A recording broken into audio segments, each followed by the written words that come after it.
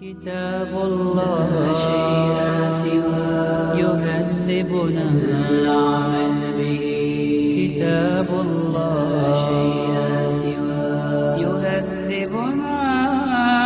هذا القرآن يوحدنا لطريق الخير يوجهنا. الله تعالى أنزله ورسول الله معلمنا. رسول الله معلمنا.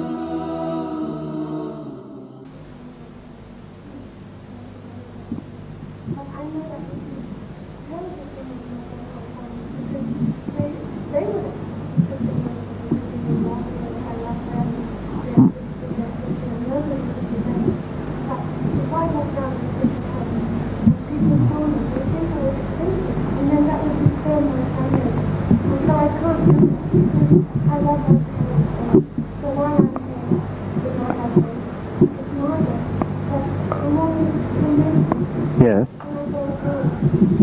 Well, yes, but I suppose.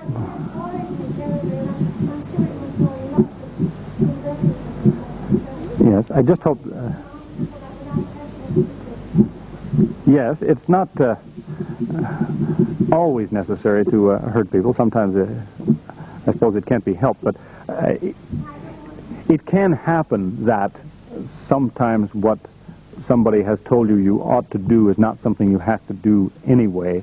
I don't know specifically the exact details, but I'm thinking in terms of my wife's grandmother was 88 years old and due to die any day when my wife accepted Islam. Now, she covered herself. Her grandmother is dying out of her mind nearly anyway.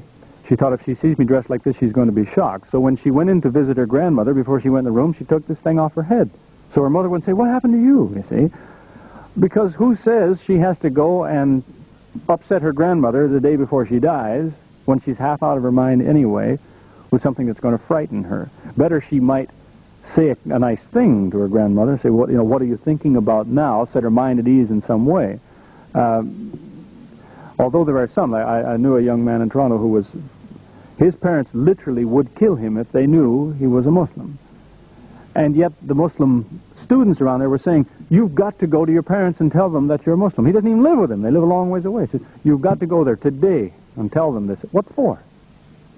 So they can kill him?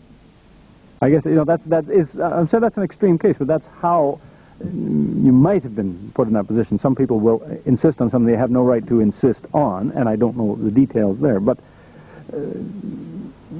so if you're looking for advice, ask a lot of people. Don't take the first piece of advice somebody tells you. Somebody may insist on something and they don't know the full story.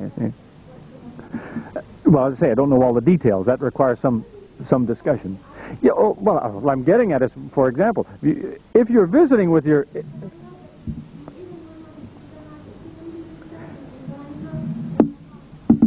Well, of course, you might be surprised, too. I'd only recommend. I know a young American who's thought his... Oh, all right, yeah.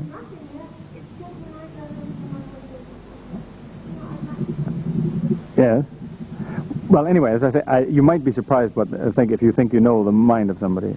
I knew a young man who's was talking about Islam to his sister, and his grandmother overheard him, and she turned on him and said, "How can you say that?"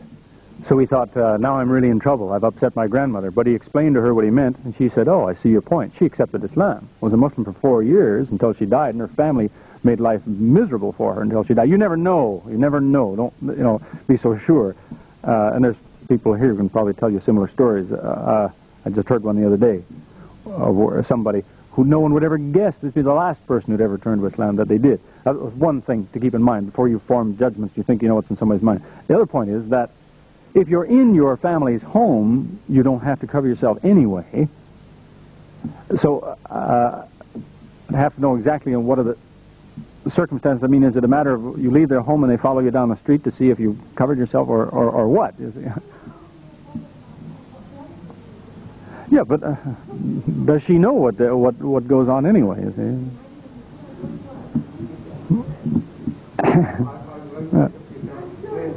The reason why the woman should cover herself in Islam, she explains that it might be easier for them I hope so. Yeah, there's a lot of